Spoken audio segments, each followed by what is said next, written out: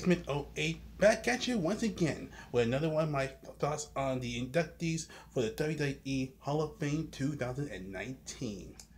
This one is going to be about none other than one of the latest divas in the WWE, or should I say women, Torrie Wilson, who has been not only been sensational, sensational and successful in the WWE, but she's also played a key role in the WCW, especially when she had her rival match up against none other than Dawn Marie. And how can I not forget the hotel segment when Dawn Marie was trying to do Torrie Wilson? If you haven't done so already, you can either go to the WWE Network or check it out on YouTube. Type in Dawn Marie and Torrie Wilson. And when you get a chance, down in the comments below, or should I say the description below, my thoughts on the Honky Tonk Man being inducted into the WWE Hall of Fame for 2019.